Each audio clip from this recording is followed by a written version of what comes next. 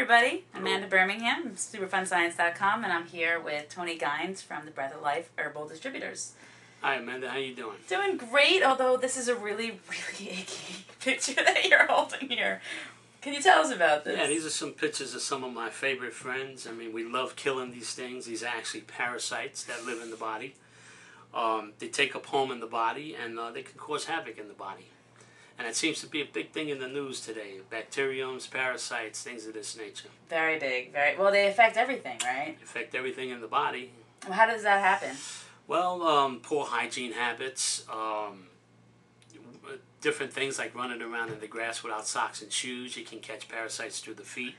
Really? That's sure. So gross. I do that a lot. I guess I better stop. Probably a good idea, Amanda. Oh my goodness. I would have never thought that you can get it through the pores of your feet. I thought it was only through food. Well, what happens is the bird flies down, drops his droppings, or the animals drop their droppings. You know, all the feces have parasites in it. The true host of a parasite is really a snail. Parasites seem to be infecting the large parts of the body. It's the thing that when they come outside of the intestine or live outside of the intestine, they cause havoc in the body. That's when you start having like health problems, right? Some people do have health problems. Government statistics states that 85% of the American population is infected with parasites. There seems to be a very big problem that's not being addressed today. Is there a test you could take? Yeah, there are some tests that you can take. You can go to your doctor, and I believe there's 85 different species that they can test for. But there's literally hundreds of different species or thousands of different species that can live in the body. Read something recently on the internet.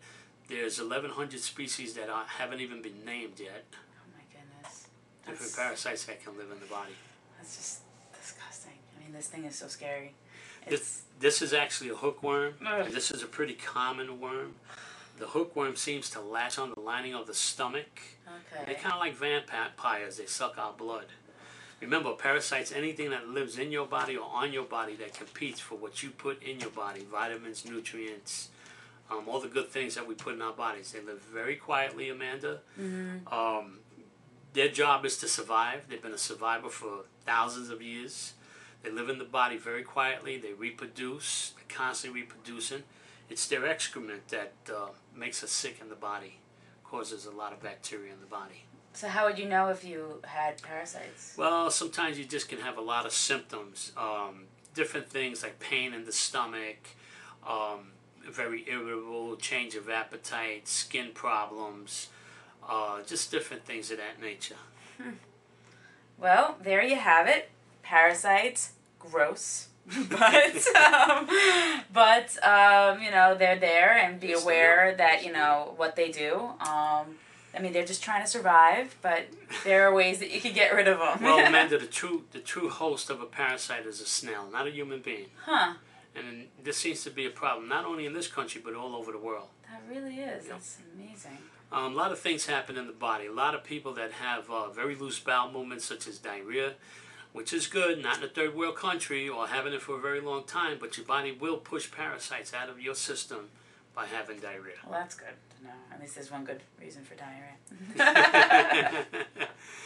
What do?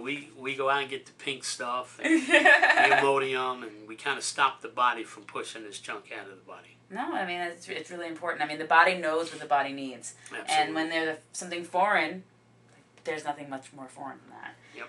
In your body, your body's going to say no and get rid of it. Now, these guys right here, these are the roundworms. Okay, we get this from a lot of meat that we eat, especially the beef. A lot of, like, you find a lot of dogs and cats with roundworms. With roundworms, absolutely. These are pinworms. A lot of children have pinworms, so you little kids out there, remember to wash your hands, especially when you're playing in the dirt. Yes. Good hygiene is a good way to prevent having these parasites or transporting to one another these parasites. Yeah, who wants to eat for these guys, you know? I mean, you have to eat more food so that they can eat too. It's just, you know. This guy right here is a tapeworm, and he can grow as long as your intestine. How long do your intestines get? The intestines are 40 feet, so you can just roll them out. It's like having a water hose that you can just roll out. Well, these guys can live up to many years, 30 years in your body. And all they do is lay eggs. It's got a great visual of this thing like a water hose, you know, like just stretched out, you know. Well, this guy can make you really sick, and he's pretty hard. He's pretty hard to take him out. Oh God, that's not. But most parasites, they hate the bitter herbs. It's the bitter herbs that they really dislike. So start eating more salads with dandelion in it. Well, eat some salad with dandelion, but that's where a lot of the problems are in the salad. Oh yeah, so you really got to wash your fruit and vegetables. There's a lot of different things that you can do to really knock this stuff out. Well, great. Thank you so much for your time, Tony. Well, you're quite welcome.